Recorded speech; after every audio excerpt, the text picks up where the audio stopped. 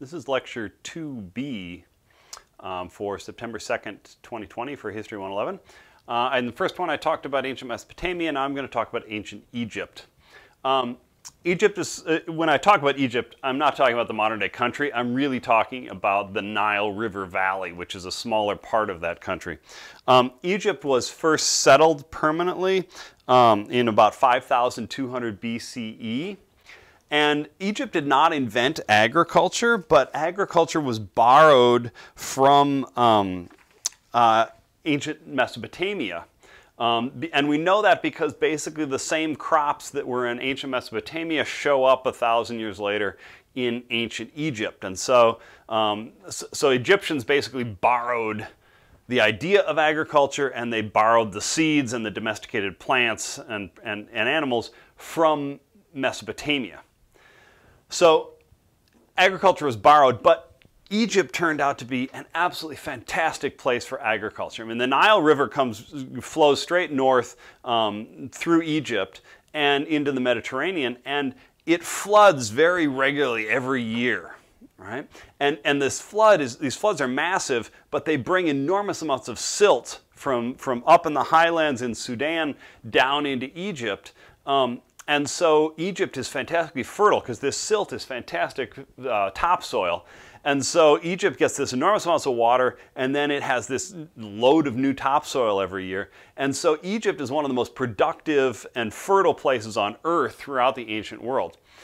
And very quickly, Egyptians figured out not only how to do a good job of predicting when the flooding would happen exactly, but also to figure out how to manage it. Just like ancient Mesopotamia, they started to build an enormous system of canals and dikes and reservoirs to capture as much of the water as possible and then release it slowly over the course of the growing season so that they could grow lots of food. And Egypt is just the breadbasket of the Mediterranean throughout the ancient world because of that. Now, one of the results of that is that Egyptian society is way less, well, the religion at least, is way less harsh than Mesopotamian society, in part because Mesopotamian society was really living in a pretty harsh environment, and they actually managed to destroy that environment. So life kind of was precarious in Mesopotamia, but Egypt had this fantastic system that produced more, food over and over again, and so Egyptian society sort of had a more optimistic outlook. Right?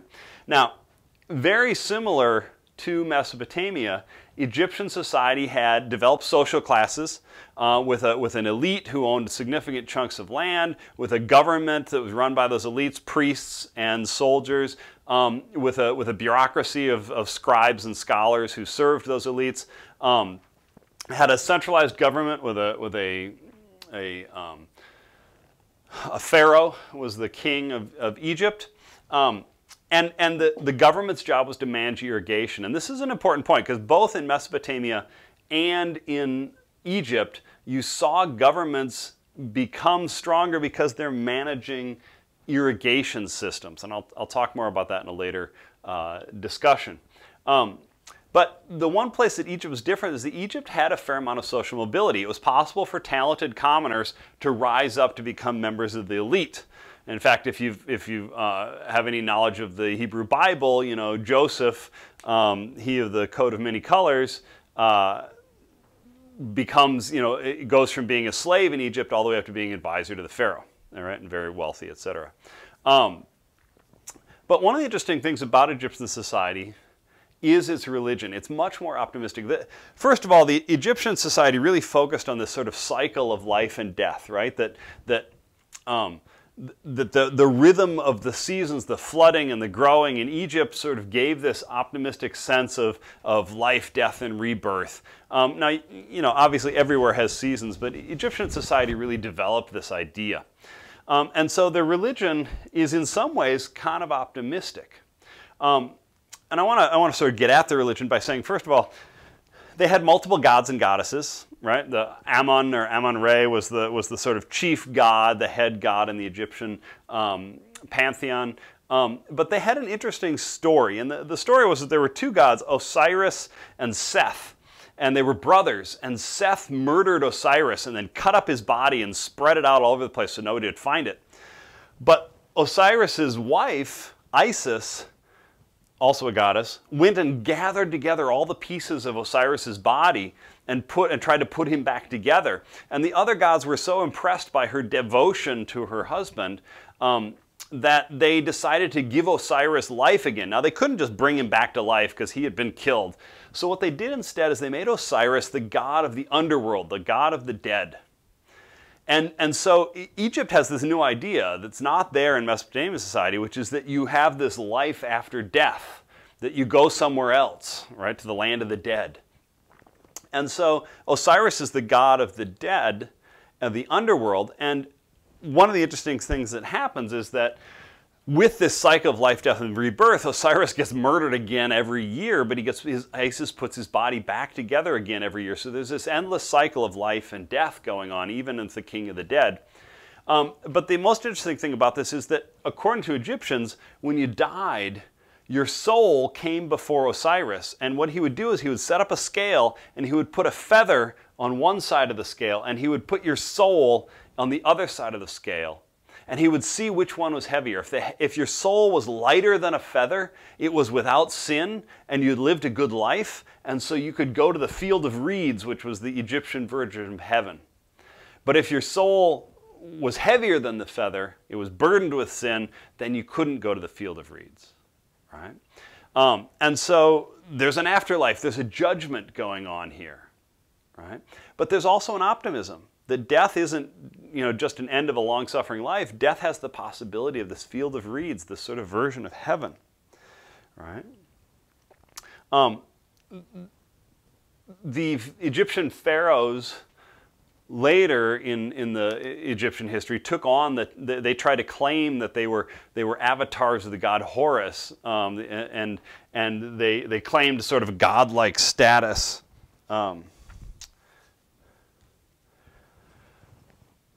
So the Egyptian religion and government are more optimistic. Now, one of the outcomes of this, I mean, if anybody knows anything about ancient Egypt, they probably think of mummies. And the Egyptians did figure out the process of mummification.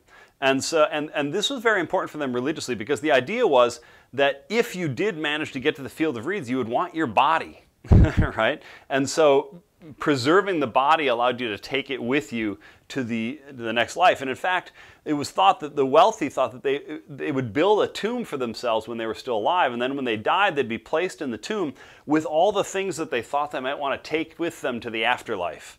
And so the Egyptian tombs would often have games or wine or food or all sorts of things that you might want to take, jewelry, knives, clothing, etc., that you would want to take to the afterlife.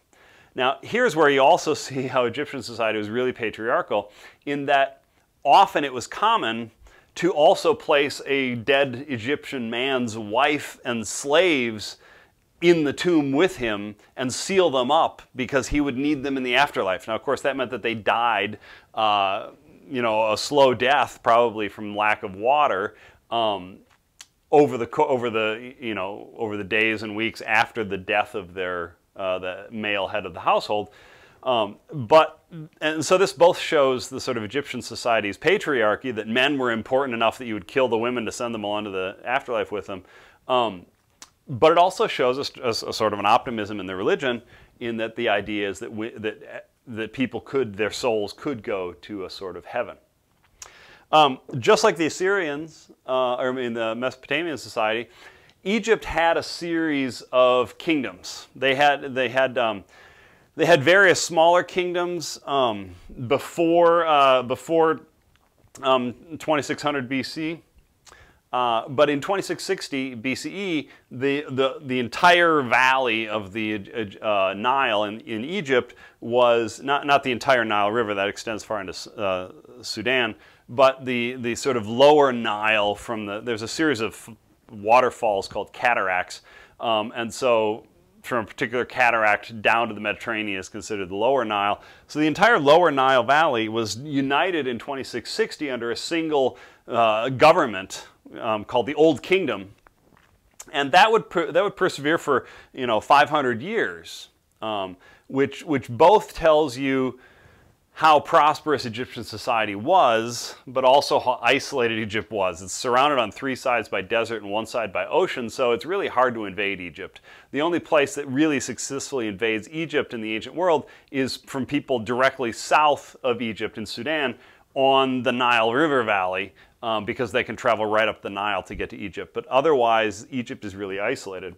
So it has a great deal of stability. So for 500 years you have the Old Kingdom, then you have the first intermediate period, which is a period where the unified government of Egypt breaks down, right? And the first intermediate period is from 2180 to 2080, so about 100 years. There's a period of sort of chaos there. And then the Middle Kingdom, the so-called Middle Kingdom is established, and that would go for another 400 years, from 2080 BCE to 1640 BCE. And then there's another intermediate period, okay? And then finally you get the new kingdom, which is from 1570 to 1075 BCE. And at that point, an interesting thing happens. At that point, the government gets knocked off by external invaders called the Hyksos. And we'll come back to the Hyksos when we're talking about the Hebrew peoples. But for right now, what's interesting about the Hyksos is they brought horses and they brought bronze weapons. And that was their real technological advantage. So the Hyksos would topple the new kingdom and would rule Egypt chaotically for about a century. But that's basically it for, I mean, Egypt is notable because the kingdoms last longer than they did in ancient Mesopotamia. There's more stability in Egypt. There's more productivity. The land is more fertile. The population is higher. It's generally a more stable society than Mesopotamia was ever able to produce.